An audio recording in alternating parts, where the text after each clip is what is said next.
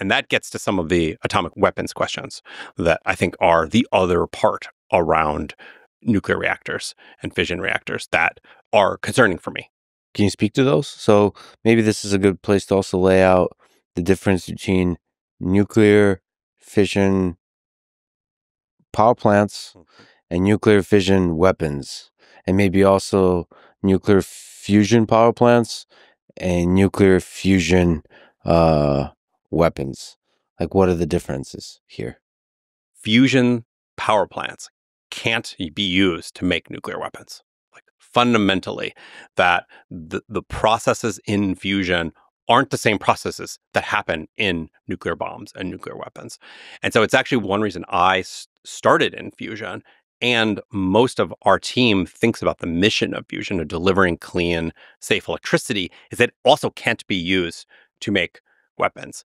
And I think that's a little bit of a distinction from traditional nuclear fission reactors, is that while I totally believe as a nuclear engineer, we build power plants now that are safe, that aren't going to have reactions. They use a fuel, uranium and plutonium, that can be used to be made to make nuclear weapons. That we know that if you take enough fissile material together, enough uranium and plutonium, put it in a small volume, that it will not just create a reaction, but it will create a supercritical reaction that will then continue and grow and release a tremendous amount of energy all at once. And that is a bomb. That is a bad situation. And that is what we want to avoid.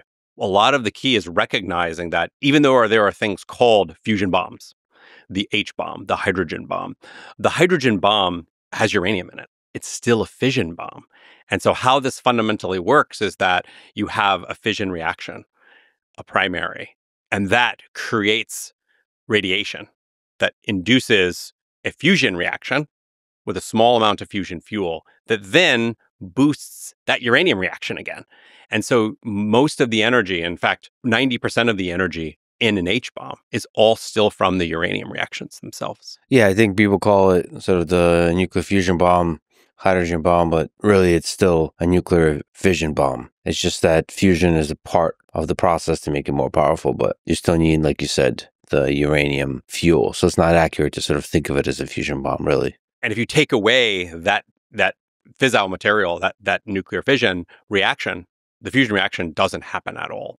In fact, there's been researchers that have, over the decades, tried to make an all-fusion bomb and been very unsuccessful at it. The physics and the engineering don't support it can ever happen with our understanding today.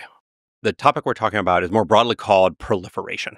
And this is the creation of nuclear weapons in the world and the distribution of those weapons.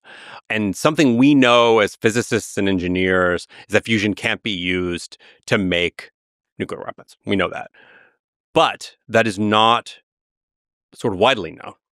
And part of what we went out to do is work with the proliferation experts in the world, the people who work to prevent nuclear weapons from being made, being created, being shared throughout the world, because we know the challenges, the geopolitical challenges that happen. And we went to those proliferation experts, and we were worried they would have the sort of the same historical question of like, well, the word nuclear is in fusion, so therefore it must be related. And in fact, the total opposite happened. What they told us is, please go develop fusion power plants absolutely as fast as possible. The world needs this. And the proliferation experts were telling us that otherwise people would start enriching uranium throughout the world. And we'd be building enriched uranium power plants because we need the electricity that's clean and baseload. But in those processes, they'll be making fuel that could be one day used for atomic weapons, for nuclear weapons. And they were worried that the growth of this enriched uranium, think about the centrifuges, that having a lot more centrifuges happening all over the world would lead to more weapons, at least the possibility of it. And so they are pushing us as fast as possible. Go build fusion generators and get them deployed everywhere. Not that's just in the United States, but all over the world, so that we're building fusion power. And that's meeting humanity's needs, not this other thing. And so I was really pleasantly surprised. We've written a number of papers and worked with those communities on this of what does it mean? How is fusion power safe and can't be used for nuclear weapons?